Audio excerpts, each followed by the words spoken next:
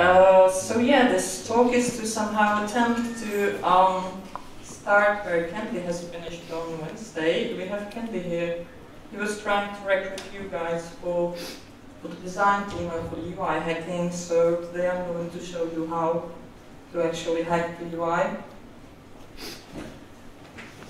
This talk is somehow primarily targeted at the new user interface, but not necessarily new hackers, and also the core hackers that have somehow little experience with the UI hacking. And I should perhaps say something why did I decide to come up with this talk. We have a lot of UI easy hacks and somehow considered like in general easy hacking. So almost everyone can do that, but I've seen somehow lots of people actually somehow, it was like this cargo cult programming, like everybody is just like taking some bits from here and there, copy-pasting them around without understanding what they're actually doing. And it's not surprising because like documentation is, there's some README here and there's some wiki there and somehow incomplete and scattered over various places. So I somehow try to put this all together in this very talk. So here's some outline what I will show and what we will learn, in case you don't know it yet. We will learn how to add a new command to somehow execute some or do some work around the user interface. How to add a toolbar and sidebar button or menu entry, doing that with an icon, because it's somehow boring and not so fancy without pictures. We'll learn to define the new slot and its interface and connect those two together.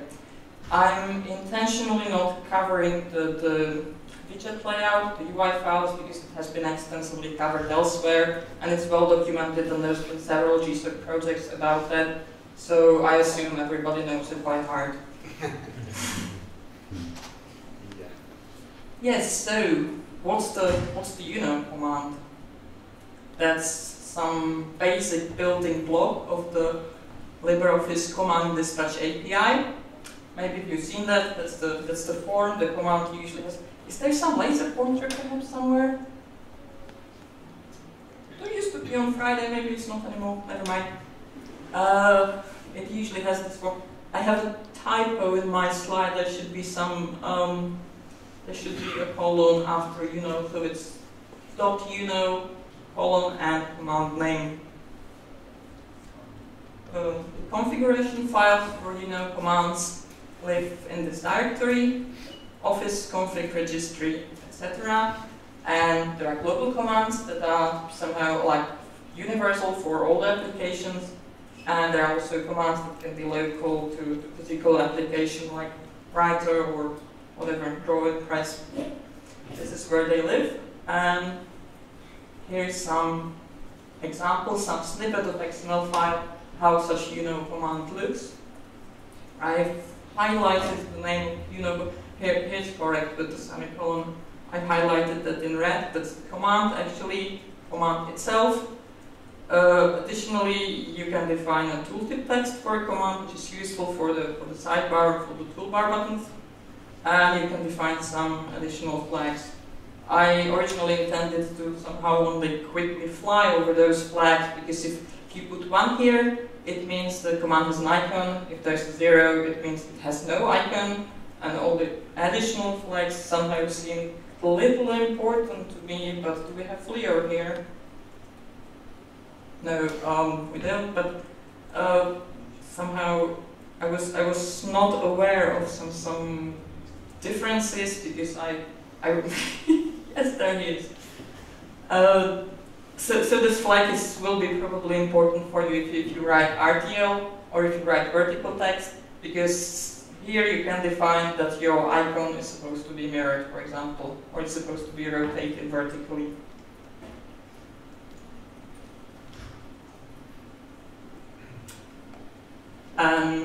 Yes, so once we have a command, we need some entry point, something the user can hit enter over or click with the mouse on. And that's a UI element. It can be a toolbar button or a sidebar button or some menu entry, or some context menu entry, but I'm not going to talk about context menus because somehow discouraged to add new context menus. Toolbars. Toolbar configuration is an XML file again. It lives usually like, for app, you should substitute SD, SW, FC, Calc, Impress, Draw, Math. And there are several independent XML files in this directory for several different toolbars. And here's again a snippet of such an XML file defining one toolbar menu entry. Here we can see the command actually associated with this toolbar button and some additional attributes. You can define if the toolbar button is visible by default or if it's hidden. You can associate a help ID with it, and you can also define what kind of toolbar button it is. If it's a split button or a normal button or a toggle. Sidebars. Sidebars are, thanks to Candy and his GSOC student from some 2 years ago, UI-based, so it's very similar to dialogues. They're also live in this UI config directory in SPX if there are somehow universal common to all apps, or in the app-specific directory SW again. And I somehow tried to, so the XML snip is supposed to be much larger, but I made it smaller so that it fits the slide. And also, thanks to a feature can be implemented, we can already directly associate the command, which you can see highlighted in red over there. Again, we can associate it directly with the sidebar button in the UI file. Previously, it was done some very clumsy way in the C++ code. And you can also edit it in Glade. Menus are perhaps the most straightforward. So there's only one XML file with the menu configuration for the application.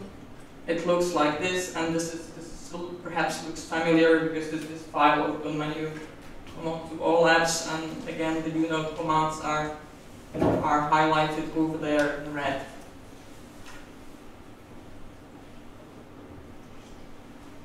So every toolbar button, every sidebar button, some menu entries as well can have associated icon. Unfortunately, it's not somehow possible for the XML scheme to define a custom name for or custom path to the icon.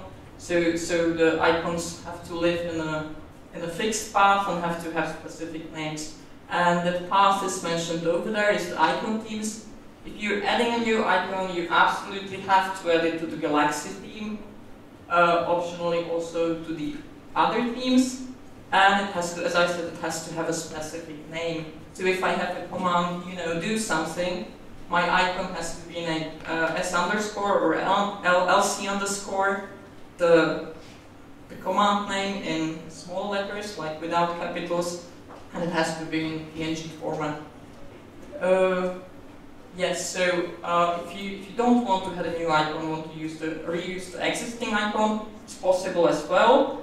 In every icon theme directory, there's a simple text file called links.txt, which somehow defines links between the different icons. So you add a new line which has this form. The first entry is the new icon for your command, and the second entry is the existing icon, which is going to be recycled. Yes? What's the difference between the SC and LC icons? Some color quality or resolution. So I don't know exactly. So I have two sizes, like it's more dark. Oh, thank you.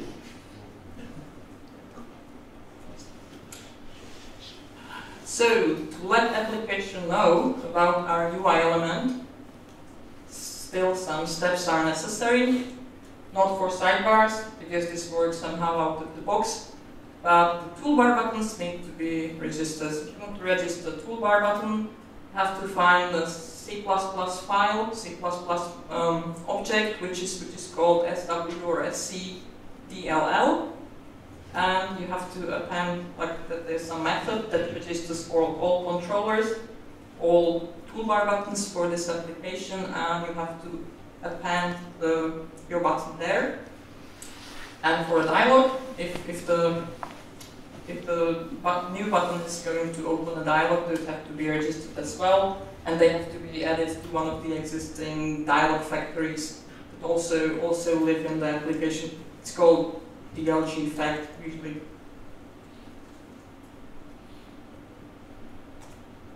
So the static part is over. If you went through all these steps, you will see your toolbar button or your sidebar button now in the application. But if you click on it, it will do nothing so far. So we somehow need to connect the actual C++ function, doing the heavy lifting, opening a dialog or opening the drop-down, doing something, changing properties, well, simply doing the dynamic stuff with the UI element we've just added. And for that, we use the slots. You can, well, that's some Enigma blackboard. I somehow use this as an illustration. You can imagine it as a blackboard that connects the UI elements, the commands that are associated with them with the actual functionality. And there are two types of slots. As I said, like one is a method slot that, for example, opens a dialog, and the second one is a state slot which changes the state of an object. So you can imagine, for example, it changes a line, changes the color of a line, or changes the size of the font. And slots live in the first, slots need the ID. They usually you usually have to find some HRC file in the root directory of your application, or somewhere in the global includes if it's going to be used by more application, and associate the slot ID, which usually has this form SID underscore something, with some numerical ID. Something to watch out for is that like those HRC files where the slot ID are defined are somehow like they include not each other, but like they can be included. And sometimes it can happen, and there have been bugs and there have been regressions that there were somehow like duplicates. Somebody added a slot ID thinking it does something useful, but the same slot ID was actually defined in the included file, and some other functionality suddenly ceased to work. So for example, I think I've added some slot ID for changing the background of the text, and then somebody filed the bug that one can't include a picture in the document anymore, because it's simply mapped to the same slot ID. And, wow. Okay, I missed one slide. Anyway. Slots definitions live in files that have an ending SDI, like Strategic Defense Initiative, but it's something else. And they usually look like this. So this is an example of the property of the state slot. This slot simply changes the color of the font, and you can see this color. That's our command in disguise, and it simply maps this command to the slot ID we've just defined. And there's lots of those flags. Half of them are obsolete, but they're still copy-pasted around anyway.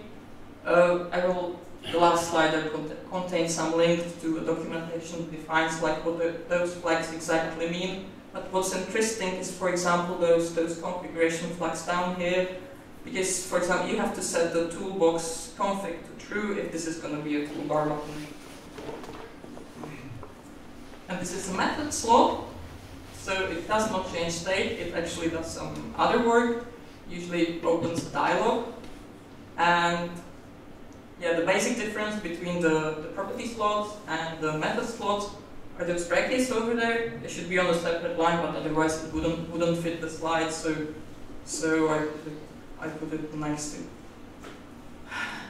that's where some arguments come to.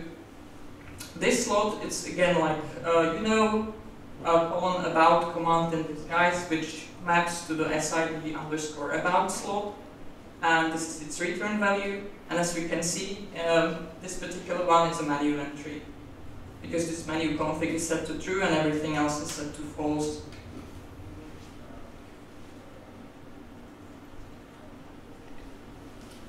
So that would be it. And now we have to add this interface to the slot. So actually connect our slot to some existing C++ function that is actually doing something. As it would be somehow, I don't know, annoying and tedious for every module, every application, write those huge arrays of C++ functions, it's not done like that. So we have some SVIDL compiler, which I was kind of, I don't know, slightly scared to investigate in detail. But it goes through all those STI files and transports them into actual array of function pointers. And here's how a slot interface looks like for a slot, for this particular slot. It has execute method and it has a state method. So somewhere in the local implementation or a local subclass of a shell, of this SFX shell, usually this is this DRGSH, whatever. It maps to some. So there will be some C++ file with a similar name that actually implements those functions, and the functions have those signatures, and they usually contain some long list of switch case statement for different slots. So if you're adding a new functionality, you can just plug your functionality into the existing methods and or define a new one, but I'm not covering that here. And some further reading.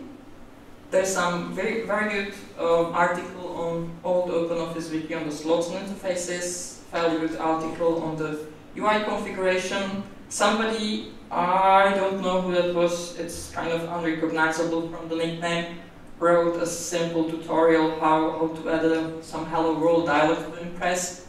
It lives in LibreOffice wiki, and we also have a very good wiki, as I mentioned, for the UI format and for all the glide bits. Happy hacking!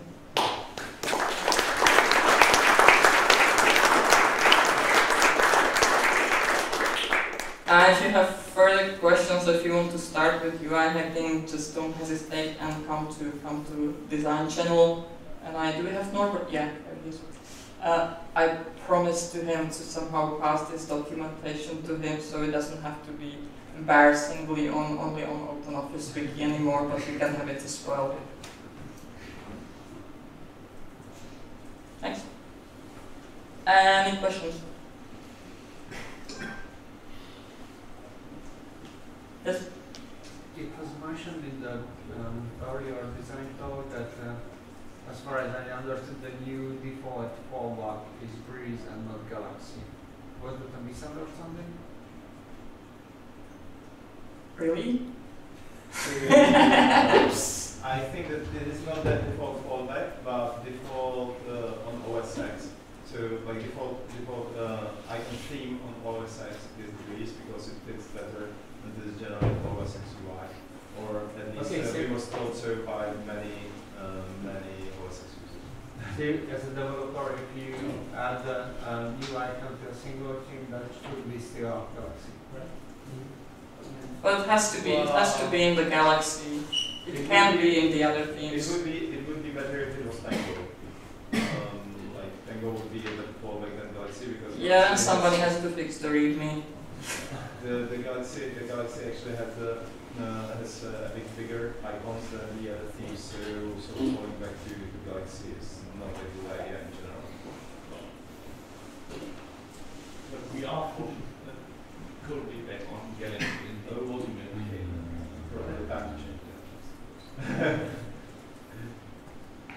Like falling back to Breeze wouldn't be that good idea because like Breeze looks really different compared to the other themes. So it wouldn't work that well. On the other hand, Breeze is now the most complete icon set that we have. Choose your poison. I thought that if it won't be added to Galaxy, it won't be found at all. If I just take the icon and add it to Breeze, it won't be found. But maybe I'm wrong.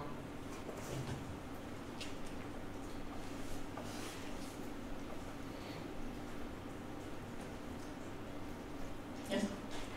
If we need to add a text box or drop-down box, will we follow this way when we need add new slots for this stuff? Text box where Or drop-down list? yes, you have to follow those steps, and that's somehow then subclass a toolbox and implement the functionality